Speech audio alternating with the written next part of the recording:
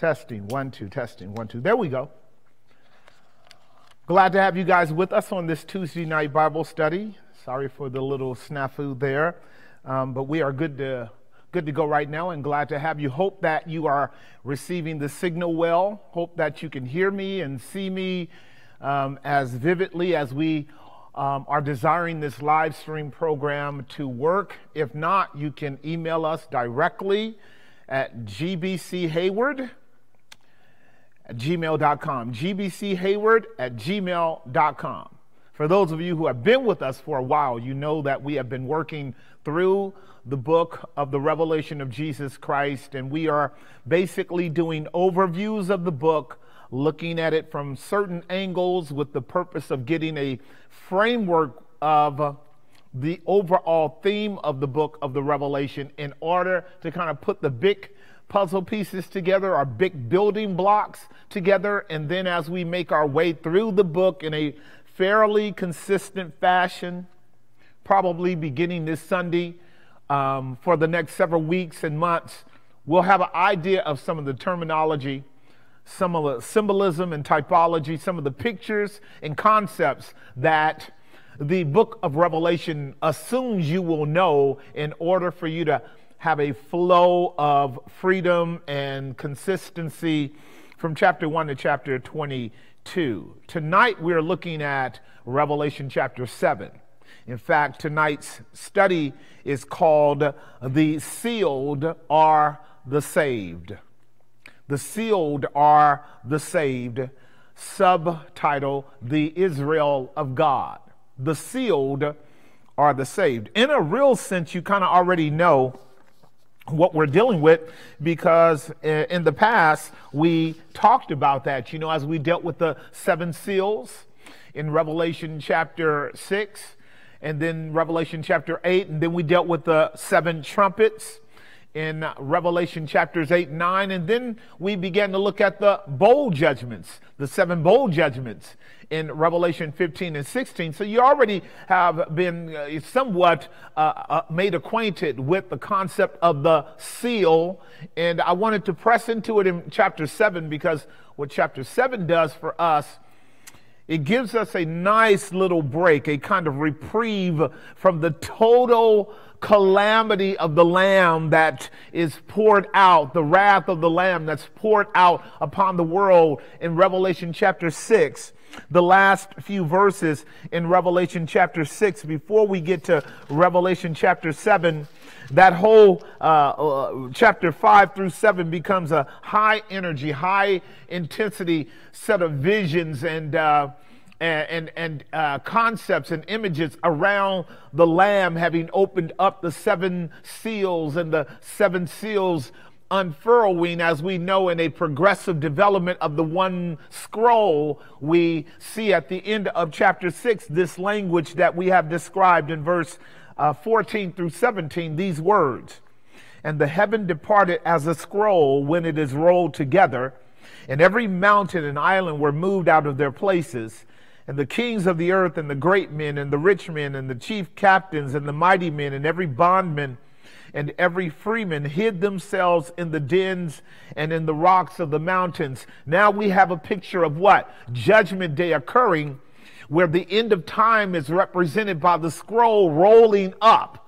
The scroll unfolds to give us the development of human history, and then it's rolled together, if you will, in order to close up or to sum up and bring us to that very vivid imagery of, notice the language that's used here in verse 15, of every bondman, every freeman hiding themselves in the dens and in the rocks of the mountains, and saying to the mountains and to the rocks, "Fall on us and hide us from the face of him that sits on the throne and from the wrath of the Lamb. For the great day of his wrath is come, and who shall be able to stand?"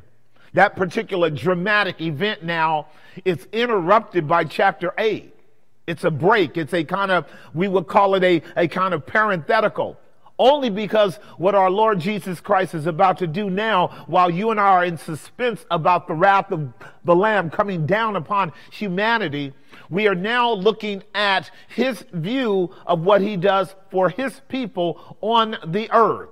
And the people that are on the earth now are particular people of which, I'll need somebody to go deal with the door, particular people of which you and I want to now know what these people are about and how these people play a part in our life. And so this is why it says in verse 1, and after these things I saw 4 angels standing on the 4 corners of the earth, holding the 4 winds of the earth, that the wind should not blow on the earth, nor on the sea, nor on any tree. And I saw another angel ascending from the east, having the seal of the living God. And he cried with a loud voice to the 4 angels to whom it was given to hurt the earth and the sea, saying, hurt not the earth, neither the sea, nor the trees, till we have sealed the servants of our God in their forehead. Until we have sealed the servants of our God in their foreheads. This is kind of where I want you and I to begin to stop and begin to think and to work through the immense distinction between chapter 6 and this dramatic event occurring in verses 14 through 17, where we see wrath coming down from heaven, the wrath of the Lamb coming down upon humanity from heaven. And yet in chapter 7, after this, John says, I saw the 4 angels, if you will, standing on the 4 corners of the earth, holding the 4 winds of the earth, that the wind should not blow on the earth, nor on the sea, or on any tree. So now you have a totally different set of visions, kind of a totally different set of images that you and I want to work through. A scenario that's quite unique, quite important, quite symbolic, but different than what we had in chapter 6. Why? Because what the Lord wants you and I to understand is there are events that are taking place in heaven that are coming down from heaven upon the earth. It's called the wrath of the Lamb. But there are also events coming down on the earth. And if you will, it's not quite like this, but this is a great way to view it. While the wrath of the Lamb is about to be poured out upon humanity because of its rebellion and disobedience, and more particularly, as you learned before, because of the prayers of the saints. In Revelation chapter 6:10, how long, O Lord, do you not judge us against those who have persecuted us? And then Christ responds immediately by this 6th seal, as we're looking at. And you guys also know now that the 7th seal corresponds with the first trumpet judgment. So I want to show you something that's fairly important and neat about the book of Revelation that'll help you with that. If you look up on my board, I have here a section of 3s. I have one section here that actually starts from chapter 1 through 7. Then I have here another section where chapters 8 go all the way to chapter 14. And then I also have from chapter 14 all the way to chapter 21. Now, why 21 when there are 22 books in the book of Revelation? Well, because there's a kind of a numbers game going on. I don't like to use the term game, but there's kind of a numbers dynamic in the book of Revelation that you actually have to know in order to be able to understand what God is up to. In fact, on Friday, that's what we're going to do. On Friday, we're going to deal with the numbers of the Bible, from number 1 all the way to, let's say, numerically, number 14. From 1 to 14, but within that, we're going to be dealing with larger numbers by the multiplication of the number 10 moving to a number 1,000 and the number 12 moving to 144,000 as we're dealing with here. And so we will be dealing with the numbers of the Bible because in the book of Revelation, here's what you have to know, is that the book of Revelation is coded not only with imagery and typology and symbolism that we have to be acquainted with, but it's also coded with numbers. So what I say is that chapter 1 through 7 gives us that first set of Christ's rule, his session in the church and his session at the throne. And when we get to chapter 7, you notice how chapter 7 opens up and it begins to deal with numbers. You see the number here that we're going to deal with tonight. It's the number of the sealed. Notice what that number is over in verse 4 of chapter 7. And I heard the number of them that were sealed. Here's what it says. 144,000 of all the tribes of the children of Israel. Do you see that? Now that's in chapter 7, verse 4. Now watch this. If you go from chapter 7 to chapter 14, notice what it says in chapter 14, verse 1. Chapter 14, verse 1 gives us some very similar language as we have in chapter 7, verse 4. In chapter 14, verse 1, it says, and I looked, and lo, a lamb stood on Mount Zion, and with him, wouldn't you know, 144,000 having his father's name written in their forehead. Do you see the similarity? 144,000 in chapter 7, 144,000 in chapter 14. But wait, let's go to chapter 21, because in chapter 21, it makes mention of it again.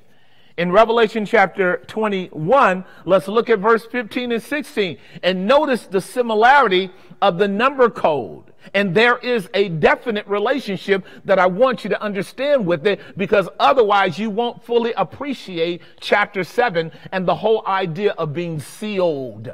It says over in verse 15 these words. And he, that is the angel, talked with me, had a golden reed to measure. Remember, we've been talking about the reed and the measuring line, have we not? And how blessed we are if God gives us a measure, because that means that you and I are a partaker of the kingdom of God. And what are we measuring, saints? The temple of the living God. Paul called it the love of God in Christ in Ephesians 3:18. Remember? Broad and long and deep and wide and high. The breadth, the length, the width, and the heights of the love of God in Christ. He's describing God's temple. And notice here uniquely the language that's used in verse 15 and 16. And he had talked with me, he that talked with me had a golden reed to measure the city and the gates therein and the wall thereof. Now notice what he says in verse 16. And the city lieth foursquare, and the length is as large as the breadth. And he measured the city with the reed. Now watch this, 12,000 furlongs. The length and the breadth and the height of it are equal. That means it's 12 times 12. 12 times 12 is what? 144. Now notice what it says over in verse 17. And he measured the wall thereof. And incidentally, the term is used here too. 144 cubit according to the measure of a man, that is of the angel. So in Revelation 7, you have 144,000, and then you have 12 tribes. In Revelation chapter 14, you have 144,000 of what is called the servants of God, who are not only sealed, but sealed in their forehead. And then in Revelation chapter 21, guess what we are measuring? The temple of the living God. So let me say this to you at the outset and up front so that you may know what's going on. In my understanding of the book of Revelation, we are dealing with a grand set of images that has to do with Christ and the church. So as we work our way through Revelation chapter 7, I want you to realize that the way I understand Revelation chapter 7 is this wonderful word of comfort given to Christ's sheep, coming out of this tribulation where they are persecuted and put to death, according to Revelation 6:10, the souls that are under the altar. They have been put to death. We saw that on Sunday with the world hating the gospel and wanting to persecute the gospel. And then what? Killing the two witnesses. This is all part of identifying with Jesus, is it not? But here in Revelation 7, you and I have a great word of comfort that you and I want to benefit from. Before the unmitigated wrath of God falls upon humanity, represented by, remember, if we're in chapter 7, what comes in chapters 8 and 9? The trumpet judgments. Before those trumpet judgments are dealt with in our conscience and in our heart, you know what God does? He shows us the number of those who are sealed and protected from a wrath coming down that's going to destroy the world. This is a word of comfort and encouragement and edification to the people of God. I asked you guys this last week. Are you sealed? Today I'm giving you the definition. The sealed are the saved. The sealed are the saved. The sealed are the Israel of God. Now, what I want to be able to do today, and then tomorrow we're going to come back and look at the larger portion of Revelation chapter 7, dealing with all 14 verses. We're going to deal with just the first 3 or 4 or 5 verses in front of us leading up to the sealing. And next week we'll come back and deal with verse 5 all the way through verse 14 and talk about, or tomorrow rather, and talk about why God uses the term the 12 tribes of Israel, and show you how that language completely comports with the New Testament church. And again, on Friday, what we're going to be dealing with are the numbers, because once you get an understanding of the use of numbers in the book of Revelation, you will automatically have an alarm going off in your head. The number 7. What do you think is the most significant number in the book of the Revelation of Jesus Christ? It's the number 7. The number 7 will be utilized by Jesus in the imagery that carries itself throughout the whole book of the Revelation in such a way as to make us comprehend that what we are reading is a completed revelation. Number 7, the number 7 represents what? Completion and perfection. So you see 7 running all the way through the book. In fact, that's why I say what we have here is chapters 1 through 7. And then 7 more chapters going to chapter 14, and then 7 more going to chapter 21, and chapter 22 closes out the book of Revelation in that grand eschatological imagery of the paradisio state. Remember what we learned about that, how that Revelation 22:1 opens up, and I saw a throne and the Lamb that was on the throne and the river of water of life proceeding from the throne. And that's grand imagery going back to the Genesis narrative, dealing with the 4 rivers flowing out of the Garden of Eden to water the whole world. And that vision in Revelation 22 verse 1 is the triune God, the Father, Son, and the Holy Ghost. The Father on the throne and the Lamb on the throne as the Son, and the Spirit of the living God as the water flowing from the throne. And remember what John says, I saw trees on either side of the river of life, and the trees were for the healing of the nation. When we get to that last chapter in the book of Revelation, we have been returned to and advanced into that perfect state of fellowship with God because of the work of Christ on the cross. But now what we're dealing with in Revelation chapter 7 is some very interesting, necessary, and edifying language. Like I said, the sealed are the saved. They are the Israel of God. Now, I want you to hear what I'm saying now. The sealed are the saved. They are the Israel of God. And it's important for you to know this. The sealed are secure and they are safe. They also are serving and they are sanctified. They are successful. The sealed are the saints of the living God. And if you'll notice, chapter 7 is quite different than chapter 6. In chapter 6, the people are panicking. They're fear-stricken. In chapter 7, the servants are standing there at peace. There's a radical distinction between what you see in chapter 6 and in chapter 7. In chapter 7, it's quite tranquil. In fact, the latter part of chapter 7, you've seen this already, as it says over in verse 17. For the Lamb which is in the midst of the throne shall feed them and shall lead them unto living fountains of water, and God shall wipe away all tears from their eyes. That's the way it closes. So chapter 7 is a beautiful picture that is indicative of what it means to be sealed. But we want to make our way all the way to that sealing today by dealing with what's in front of us. So on the one hand, the sealed are the secure, they are the safe. They are the serving ones, because the language tells us they're servants.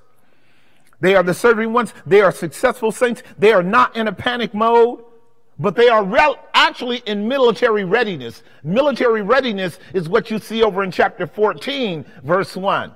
Let me show it to you again. Revelation 14, verse 1. And I submit to you that in Revelation 14, verse 1, we're dealing with the same people in Revelation chapter 7. Notice what it says. And I looked, and lo, a Lamb stood on Mount Zion, and with him 144,000 having their Father's name in their forehead. And I heard a voice from heaven as the voice of many waters, and as the voice of a great thunder. And I heard the voice of harpers harping with their harps. Now watch it. And they sung, as it were, a new song before the throne and before the beast and before the elders. And no one could learn that song but the 144,000 which were redeemed from the earth. So watch this. These who have the seal in their forehead of their father's name are also the ones that are redeemed from the earth. Notice what it says in verse 4. These are they which are not defiled with women. In other words, they're called virgins. Now notice what else it says. For they are they which follow the Lamb whithersoever he goes. Now, if you go back to Revelation chapter 7, that's what it says in verse 15 and 16. They follow the Lamb whithersoever he goes. So I'm here to tell you what you have in chapter 7 and what you have in chapter 14 are two sides of the same coin. The subject matter is the same. The sealing of those who are the servants of God. In chapter 7, they are described in a tranquil state. In chapter 14, they are described in a triumphant state with the Lamb. The language there is graphic, and we'll pick it up tomorrow. But I do want you to see the correlation between chapter 7 and chapter 14. It is not a coincidence, and neither is chapter 21.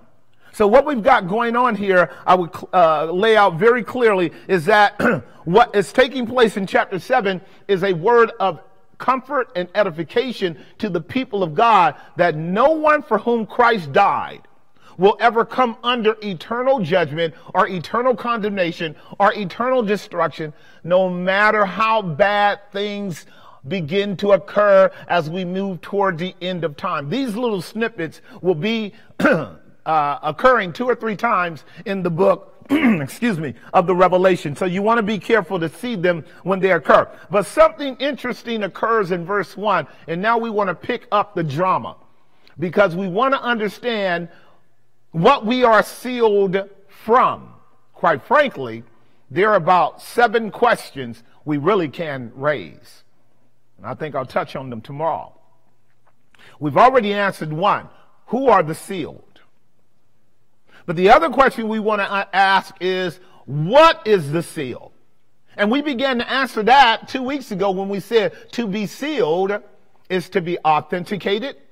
To be sealed is to be affirmed. To be sealed is to be owned and protected and preserved and kept. Didn't we say that? So whenever you have a seal on something, whenever an owner purchases something, he uses his own signet to seal it. And that thing then is owned by him. It's authenticated by him. It's affirmed by him. It's secured by him. It's preserved by him. It's kept by him. And listen, all of God's people are owned by God. They are affirmed by God. They are authenticated by God. They are preserved by God. They are protected by God. They are kept by God. Do you see that? This is why I asked the question, are you sealed? And that's what's going on there. Here are some other questions we might ask around the seal. Not only who are the seal and what is the seal, who does the sealing? Who does the sealing? That's something we want to more fully develop as well tomorrow. Who does the sealing? If you look in our text, notice what it says over in verse 3 of chapter 4. John the servant says over here in verse 3, verse 2, and I saw another angel ascending from the east, having the seal of the living God. And he cried with a loud voice to the 4 angels to whom it was given to hurt the earth and the sea. Will you notice in verse 2, in this context, an angel has the seal? An angel has the seal? Well, we're going to get into that here in a moment. But didn't we learn on Sunday that angels play a major role in the book of Revelation, because they are what? They are ministering spirits sent to minister on the behalf of those who are heirs of what? Salvation. So we are quite comfortable by now, are we not, with angels being part of the revelatory function of God's glory in Christ for the saints. We better be ready to look for angels all the way through the Revelation. So we are asking, who is the one doing the sealing? The instrumental means here is the angel. But we have a whole lot more to ask in that light, because we will see tomorrow that the sealing covers a whole bunch of things. But here is another question that brings us to our next point. From what are they sealed? From what are they sealed? Why does God have to seal anything that he owns? Why does God have to seal anyone that he owns? Well, he seals it not only to authenticate it, he seals it not only to affirm it as his, he seals it to protect it. So when you seal something, you are sealing it from something as well as sealing it to something. God is sealing his people to himself. We know that, Ephesians 1:13 and 14. But he's also sealing his people from something. And the text lays out what it is that he seals us from. Now, this is going to take up the bulk of our time today, because God wants us to know from what we are sealed. I'm so glad to know I'm sealed. 2 Corinthians chapter 2, verse 20 and 21 lets us know that. Ephesians chapter 1, verse 13 and 14 lets us know that. But I also want to know, from what am I being sealed? And in this context, we are told in verse 1, we are being sealed from the four winds. The four winds. Look at it. Verse 1. And after these things, I saw four angels standing on the four corners of the earth, holding the four winds of the earth, that the wind should not hurt or blow on the earth, nor on the sea or any tree. So you got this suspense going on. And this suspense is the suspense of dramatic events about to take place, but are being held back. Here's the word. It comes under point number 1, restrained. So on the one hand, you and I are being sealed, and therefore in that sealing process, God is restraining in order that everyone who is to be sealed will be sealed. Point number 1 then in your outline. Point number 1. This lays it out for us. A redemptive restraint observed. A redemptive restraint observed. John says, I saw four angels standing on the four corners of the earth, holding the four winds. Now let's ask a question. Is this the first time we've ever seen this language? Or is this language also something that we can quickly reference in the Old Testament, somewhere back in the other prophets? If you've been tracking with me, you know that John has become for us a new Daniel, a new Ezekiel, and a new Zechariah. What that means is, when you hear about the four winds in the book of Revelation, and this is not the only time you're going to hear about it, it's immediately asking you to go backwards to the book of Daniel. Notice what it says in Daniel chapter 7, verse 1, 2, and 3. In the book of Daniel chapter 7, because Daniel now is being employed by Jesus in the life of John in order to teach us something about this sealing. Now, you've heard this before, and it's an opportunity right now for us to explain exactly what's going on here in Daniel chapter 7, verse 1. This language is almost exactly the same language that we have in Revelation chapter 7 as well. In the first year of Belshazzar, king of Babylon, Daniel had a dream and a vision of his head upon his bed. Then he wrote the dream and told the sum of the matter. Now watch this. Daniel spake and said, I saw in my vision by night, and behold, here it is, the four winds of the heavens striving upon the great sea. Do you see it? The four winds of the heavens striving upon the great sea.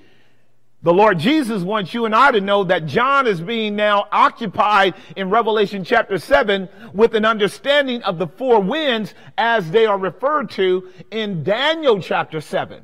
Now watch what it says in Daniel 7 about these four winds that in Revelation 7 are being held back. Here's what it says in verse 4.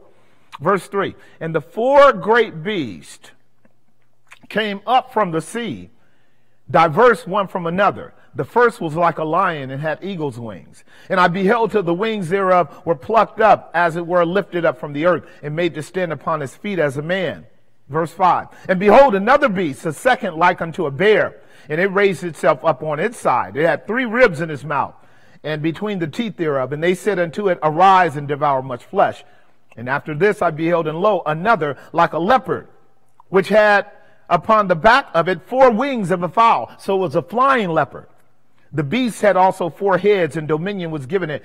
And this I saw in the night visions, and behold, a 4th beast, dreadful and terrible, and strong exceedingly, and had great iron teeth, and it devoured and broke in pieces, and stamped the residue with the feet thereof.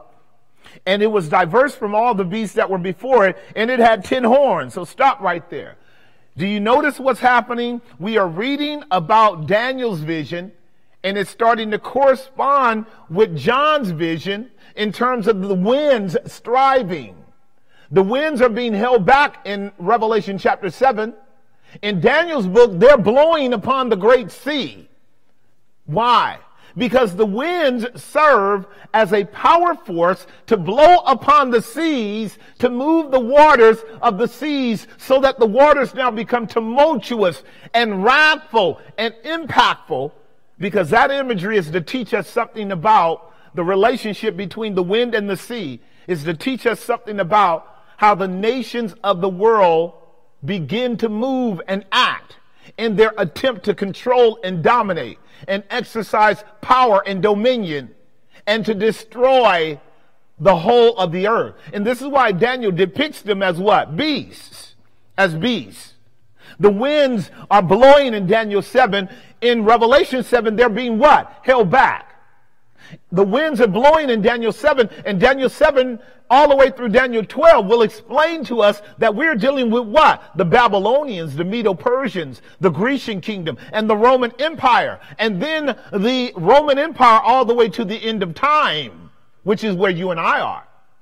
The blowing of the winds upon the seas then becomes this great metaphor, watch this now, of chaos moving countries and kings and kingdoms and powers to act in wrathful hostility towards one another.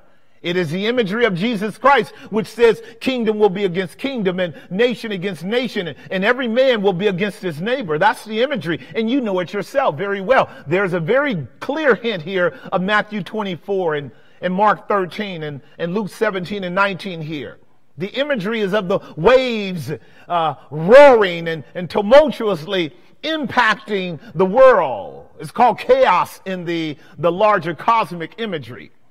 Now, how do we understand the imagery of the winds and the waves? Well, the Bible tells us very clearly what we are dealing with, and I want to kind of lay out a set of principles for you. But know this, the winds and the waves that we're seeing in Daniel 7 are restrained in Revelation chapter 7, while God is doing what? Sealing his people.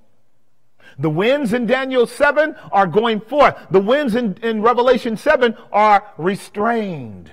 What are these winds? And what are these seas? They are political and religious forces. They are powers and institutions and kingdoms. In fact, this is how Daniel has it interpreted to him over in Daniel chapter 7, verse 18.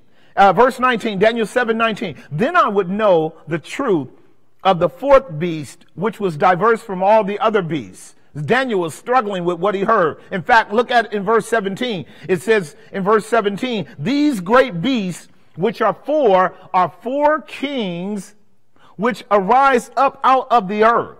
And then they begin to explain to Daniel who they are. What are they? They are kingdoms.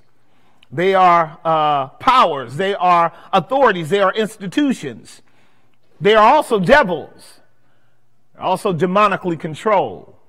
The winds blow upon the seas and they produce what we would call a cosmic conflict, a social and political or even spiritual event and set of movements that are designed to control and dominate people groups, creating violence and conquest. That's the way the whole world has operated from the beginning of time. Whether we're talking about the ancient monarchs in the Middle East, in the days of Moses with Egypt, or even further on down the line when Israel became a monarchy 1,000 years before Jesus. Remember the kings that were in opposition to them, the Assyrian kingdom, the Egyptian kingdom, and then ultimately the Babylonian kingdom and the Medo-Persian kingdom. And then the Grecian kingdom with Alexander the Great, which made a major contribution of bringing Hellenistic Greek philosophy and culture to the world, by which the gospel spread. And then ultimately the Roman Empire.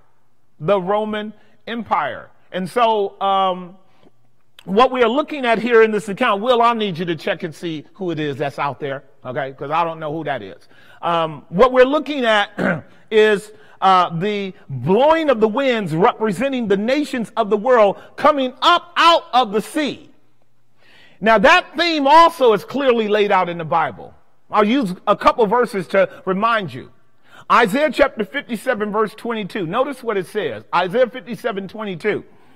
Isaiah 57, 22 says, but the wicked are like the troubled sea. Isaiah chapter 57, 22, if we can get there. Isaiah chapter 57, 22 lays this out. The wicked are as the troubled sea that's tossed to and fro, that cannot rest. Here it is. I'm over at verse 20. But the wicked are like the troubled sea when it cannot rest, whose waters cast up mire and dirt. There is no peace, saith my God, to the wicked. Do you see it? There is no peace, saith my God, to the wicked. And then we see the same language given in the book of Revelation, if you will. Revelation chapter 13, verse 1. Because Revelation chapter 7 is restraining the winds, but in Revelation 13:1, notice what John says.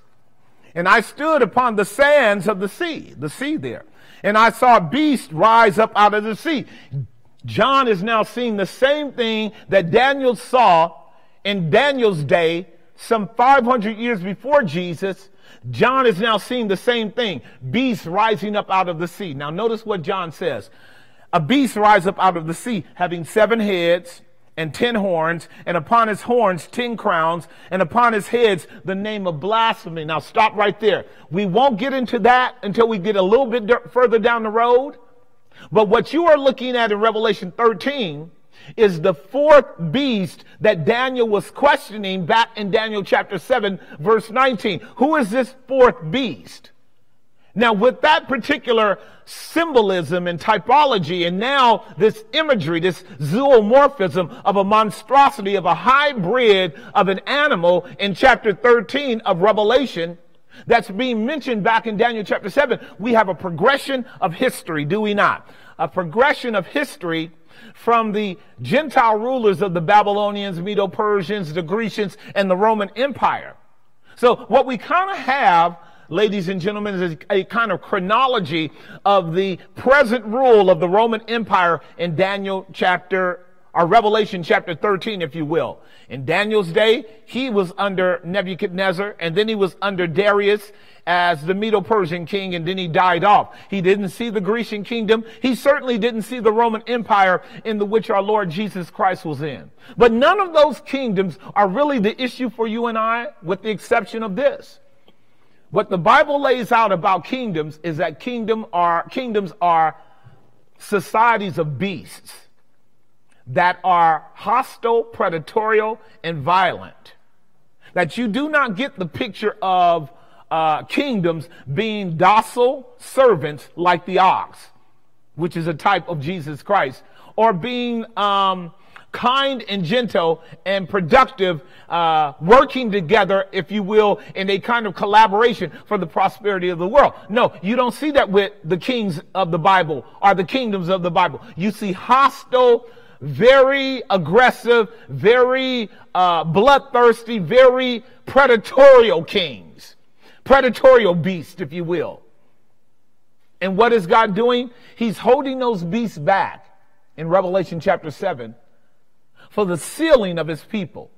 So we see this imagery of restraint. And I want to deal with that principle for a moment, because this imagery of restraint simply means this. God is sovereign over those beasts. He's sovereign over those kingdoms. He's sovereign over those nations.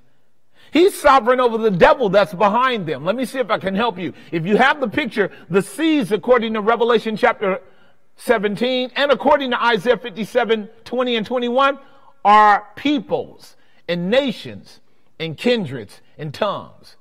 But the wicked are like the troubled sea that have no rest day or night. That's true of our world. That was true of you and I before we were saved. We were like the people that are tossed to and fro. But God was in control of us too. He's in control of all things, is he not? He's in control of the winds that blow upon the seas. He's in control of the seas that become topsy-turvy and emerge into these major power institutions called governments. He's in control of the government.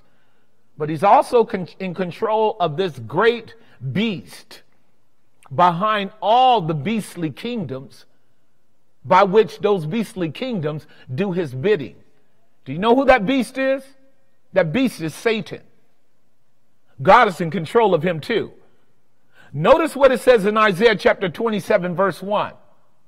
See, now notice what we're doing. We're taking the whole of the Bible and defining the terms biblically so that we can understand that the book of Revelation is a proto-eschatological book, taking old things and new things and progressing redemptive history to bring us to Jesus, right? So you cannot really sufficiently interpret the book of the Revelation anywhere in that book in an isolated fashion. Now notice what Isaiah 27:1 says.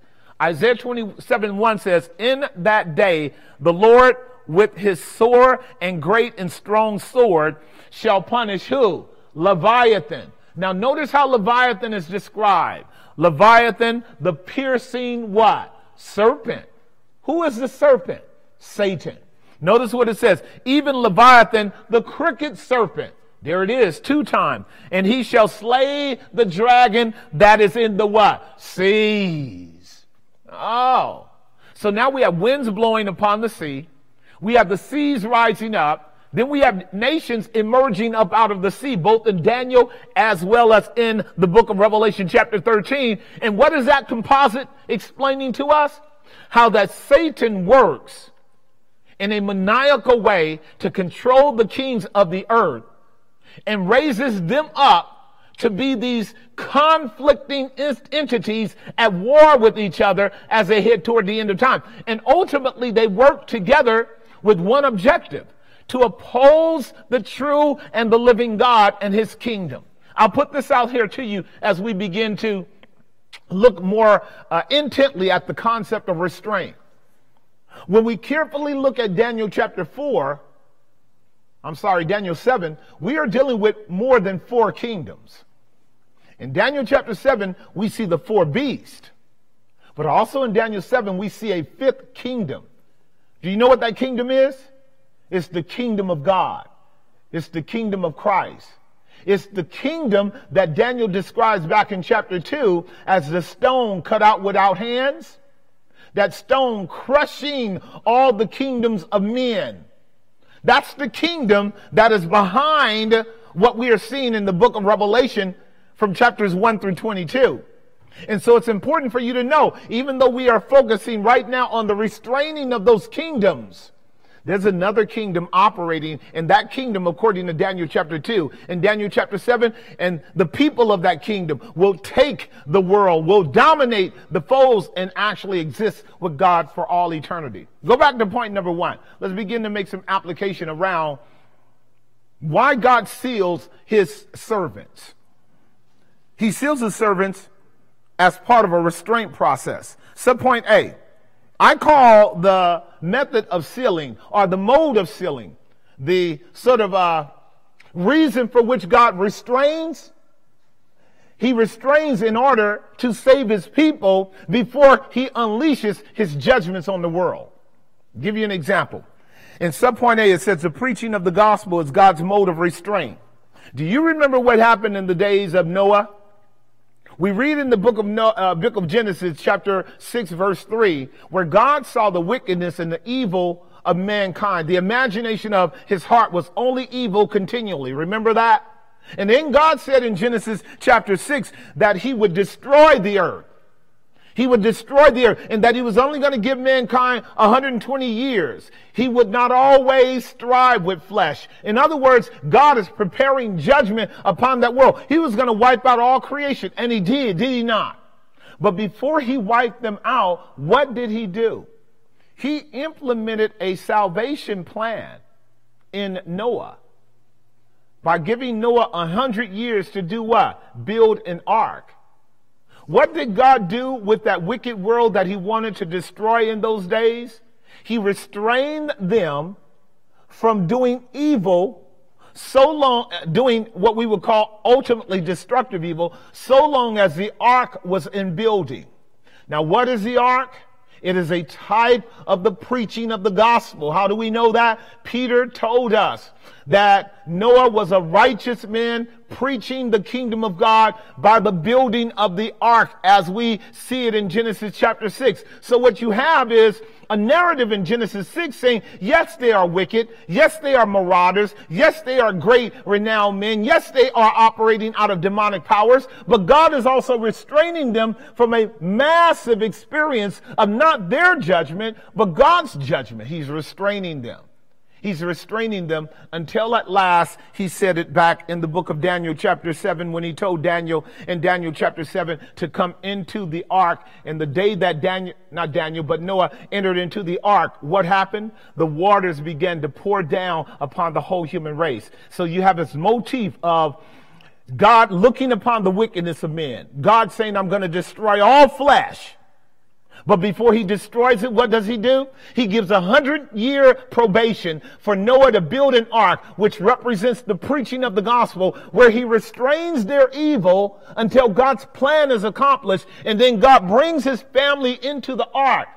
It's a type of sealing, because when Noah and his family are in the ark, the waters of God's judgment come down, just like Revelation chapter 6. Hide us from the wrath of the Lamb, for the great day of his wrath has come. But they have no hiding place. They're not sealed. They're not covered. They're not protected. Noah was. Noah's children were. And that was a great picture of the end of the world, because they had to start all over. Noah became the second Adam, did he not? So we have a picture of how the reason for which God seals you and me is so that we do not come into the wrath that he plans on pouring out upon the wicked in this world. Let me give you another example. Remember the days of Lot, Genesis chapter 19, where God had come in that sort of what we call theophany of God in three persons to Abraham in chapter 18 and said he was going to destroy Sodom and Gomorrah. The wrath of God is hanging over Sodom and Gomorrah, is it not? But before he does it, what does he do? He goes to Lot and the two angels. And the two angels enter into the city of Sodom and Gomorrah, and Lot finds them right away, and he does what? Seeks to pull them into his house. That's Genesis chapter 19, verse 1 and 2. And they say, no, we're going to stay out in the streets, verse 3 and 4. But Lot says, I pray you don't stay out in the street. Why? Because Lot knows these are wicked men. What Lot does not know is that the wrath of the Lamb of God is hanging over their head, about to be poured out upon them. And if God did not come and give Lot the warning, so that Lot now turns to his family and begins to preach the good news. What do you mean good news, Pastor? It's good news when you are told that the only way of escape is submitting to God's deliverance plan right now. It's good news when your family did not know just yesterday that the wrath of God was hanging on the head of the whole city of which you have been a part of and identified with all your life. It's good news when God says, flee the wrath to come right now. That's good news. They didn't listen, did they? Neither did his wife. But didn't Lot listen? Well, he almost didn't listen. What did the angels have to do? They had to carry him by the hand, along with his two daughters, and pull them out. Pull them out of Sodom and Gomorrah. And the moment that they made it out, he allowed them, the angels allowed Lot in his rebellion and his sinfulness, but he was saved. According to Peter, he was a righteous man, but he was definitely carnal. He allowed Lot and his two daughters to stay in a little city down the road. And at the moment that they had gotten delivered out of Sodom and Gomorrah, what did God do? He poured his wrath upon Sodom and Gomorrah and destroyed it. This would be the same kind of picture that you would get with the children of Israel when it came time for Moses to deliver them out of Egypt. Do you remember what happened? Moses comes in there with Moses and Aaron, and God tells Moses and Aaron, destroy Egypt. And it took a whole year for God to rain down plagues of judgments on them. And those plagues of judgments correspond to our 7 trumpet judgments and our vial judgments. We'll see that when we get more into detail with them. Why? They were warnings. What did God tell Moses to tell Pharaoh? Let my people go. And Pharaoh wouldn't. His heart hardened, very much like in the book of Revelation. And for all this, the people did not repent. Even though God sent great plagues and great judgments on them, they would not repent. They could not repent, and they did not repent. But what was God doing? He was bringing his people out. So under point number 1, the redemptive restraint observed is the consequence of the preaching of the gospel of God that he uses to restrain evil in the world. I'll give you a couple other verses because I want you to see it. 2 Thessalonians chapter 2, verse 3 through 7. You've seen this one. This one here comes closer to home because it deals with the idea of the enemy making his way even into the temple. Not the temple in Jerusalem, but the temple of the church of the living God.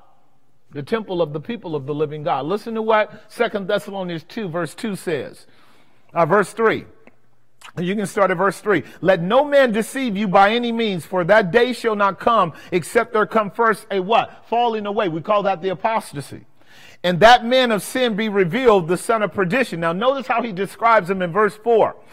Who opposes and exalts himself above all that is called God or that is worship, so that he as God sits in the temple of God, showing himself that he's God. When the enemy has made his way into the temple, that is bad news for the church.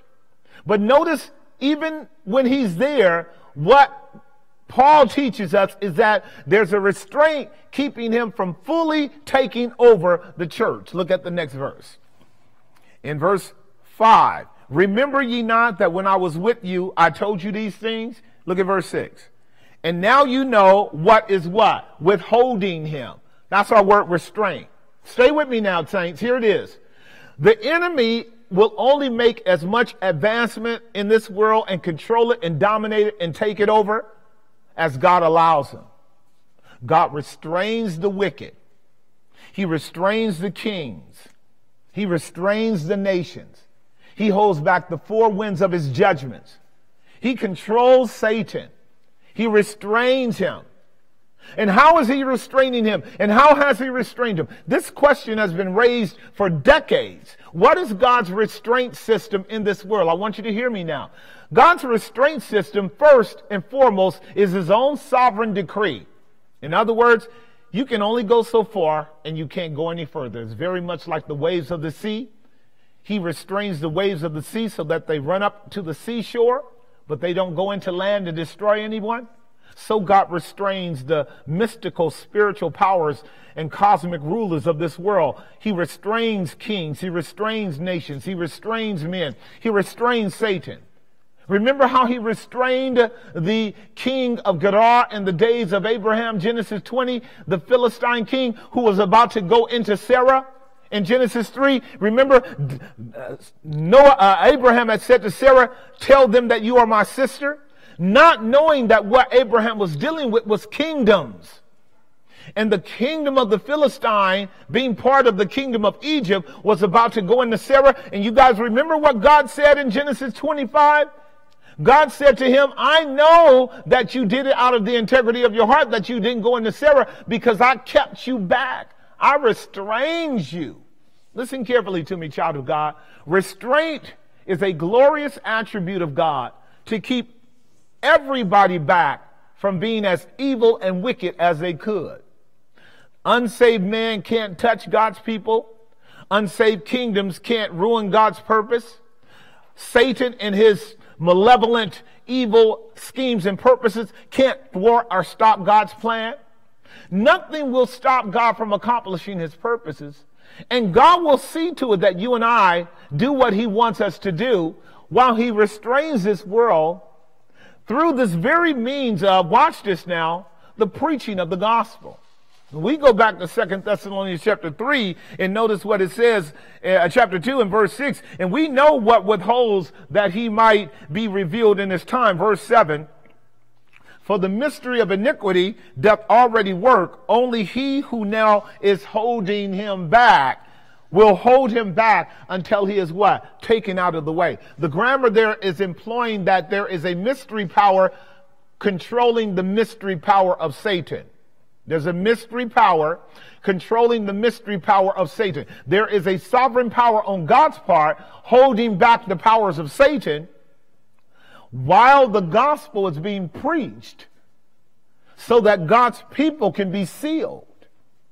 One of the reasons why you and I want to be part of the plan of the preaching of the gospel is because it's through the preaching of the gospel that God's people are sealed. I'm going to give you one more verse to help you get this. This one is vivid. Remember, we learned that John is a neo-Daniel, Ezekiel, Zechariah prophet, is he not? The language we're dealing with in Revelation chapter 7 is also vividly in Daniel chapter 9. Go to Daniel chapter 9 and watch these 5 verses. You've heard this before if you've been taught by me.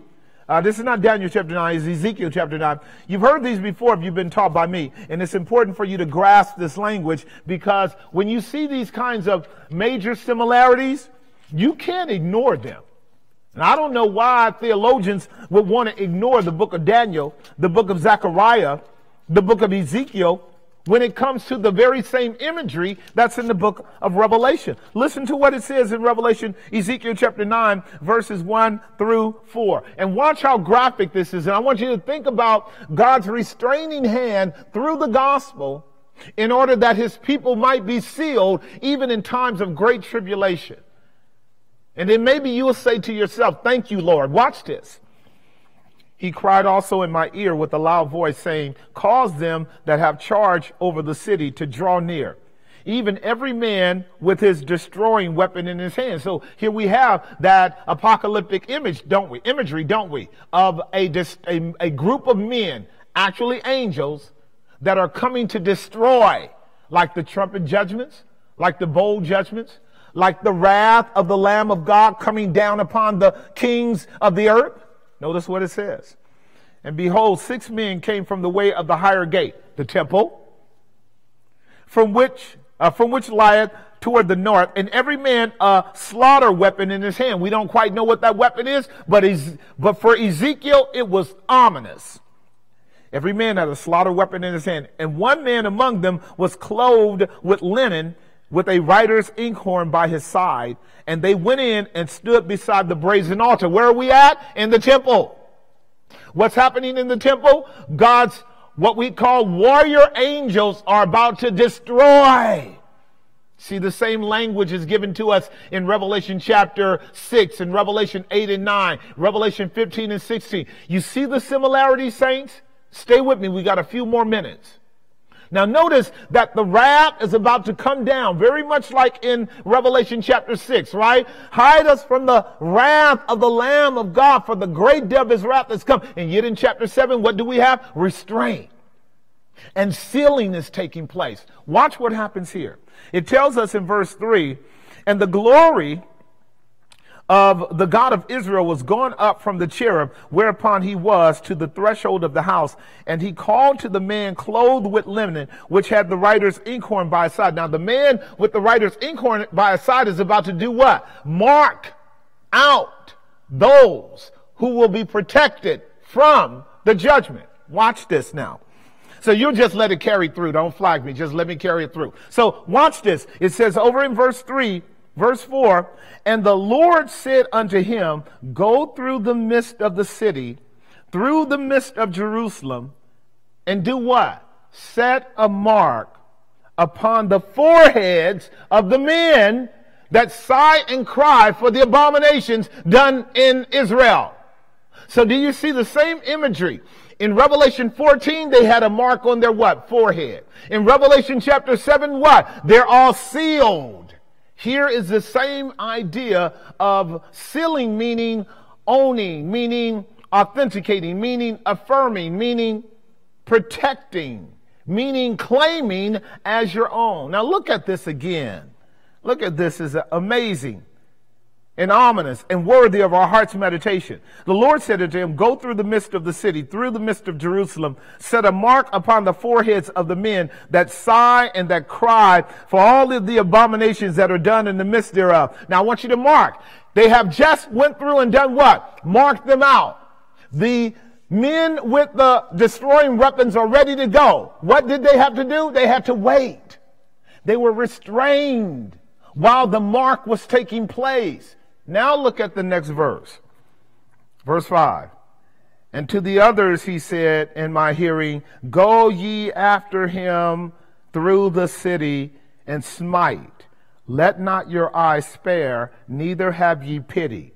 Slay utterly old and young, both maids and little children and women. Here it is now. But come not near any man upon whom is the mark. Do you see it? They're sealed. Do not come upon them. And begin at my sanctuary. Where is that? The church. Then they began at the ancient men. Who are that? The rulers of the church, which were before the house. And he said unto me, defile the house. What house? God's church. Why? Because it was already defiled. And filled the courts with the slain. Go ye forth. And they went forth and slew in the city. This is Jerusalem. This is where the temple is. Now listen to what Ezekiel says. And it came to pass while they were slaying them, and I was left, that I fell upon my face and cried and said, Ah, Lord God, will you destroy all the residue of Israel and the pouring out of your fury on Jerusalem? Then said he unto me, the iniquity of the house of Israel and Judah is exceedingly great, and the land is full of blood, and the city full of perverseness. For they say the Lord has forsaken the earth, and the Lord does not see. And as for me also, mine eye shall not spare, says the Lord, neither will I have pity, but I will recompense their way upon their head. And behold, the man clothed with the linen, which had the inkhorn by his side, reported the matter, saying, watch this now, I have done as you have commanded. I want you to get this. The writer inkhorn man was the one going around putting the mark on the foreheads of all those who would be sealed from the judgment. And when he finished his sealing, the judgment went forth. And what we're talking about in our text in Revelation chapter 7 verse 4, is that God seals his own while restraining the judgments that he's going to pour upon the world. And when he has sealed the last of his own, then there will be no reason why God will have to hold back his judgments. So what we're going to do next time, tomorrow, is going to pick up right at Revelation chapter 7, verse 4, and begin to deal with the terminology of the 12 tribes. And then we're going to deal with the terminology of, as your outline says, hearing and then seeing. And then we're going to tie the three categories together, Revelation 7, 14, and 21, to understand a glorious truth, that if you are sealed, you are saved. And if you are saved, you are sealed. And there's no one that is unsaved that is sealed. And there's no one that is unsealed that is saved. In other words, as we learned in Revelation chapter 9, verse 4, that the judgments that came out in the trumpet judgments came upon all those who were not sealed. So what you and I want to ask the question again as we close is, are we sealed? So tomorrow we will take this up more.